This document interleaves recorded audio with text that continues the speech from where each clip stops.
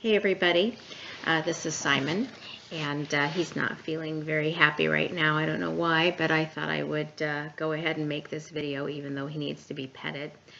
I just want to say a few short things about volunteer recognition. I think maybe the most important thing that helped me to think about how to recognize volunteers in a way that's actually meaningful for the volunteers, which is the point, right? Is to realize that not everybody appreciates being recognized in the same way, and that recognition should have more to do with what the particular volunteer you're trying to recognize needs than what you personally would like. I will give you an example of that. I absolutely hate those plaques. Here's my other dog, Lucy.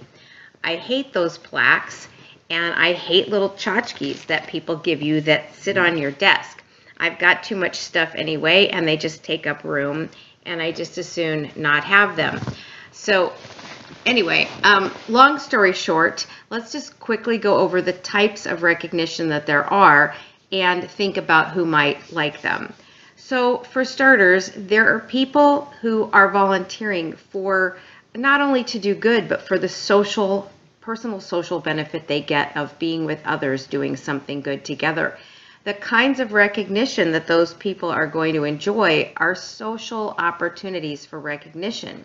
And by that, I don't necessarily mean public, I mean social, like having a potluck dinner where everybody comes and somewhere during the middle of the dinner you thank the people that you're trying to thank and mention them by name or whatever, but the real thank you is the fact that you've put this dinner together where people who enjoy being with each other can celebrate their work together.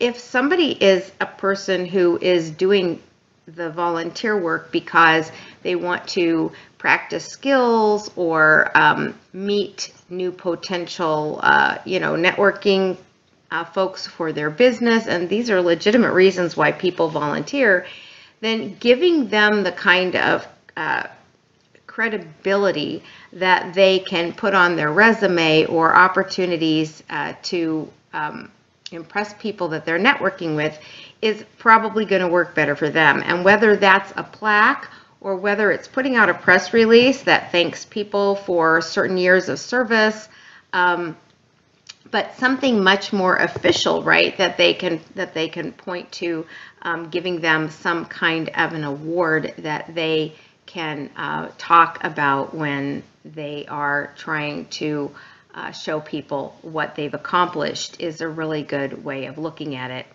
And then finally, people who are in it because they like trying new things, being challenged to do something new and better, that kind of thing. They're probably learners, and they would probably love to be appreciated by sending them to a seminar or sending them to the annual conference that your organization, the group, your association that your organization belongs to or whatever, as though they were a regular staff member. That is both complimentary of the importance that they are to your organization, but also is giving them what they want, opportunity to learn and grow more. So there's probably other reasons why people volunteer, and crafting a recognition and a thank you around their reasons is really the best thing to do. And I guess I would say if you're not sure what that way would be for a particular volunteer or group of volunteers, why not ask them? I also want to share a particularly good bit of information. You can print this down from the internet. Giving from the Heart.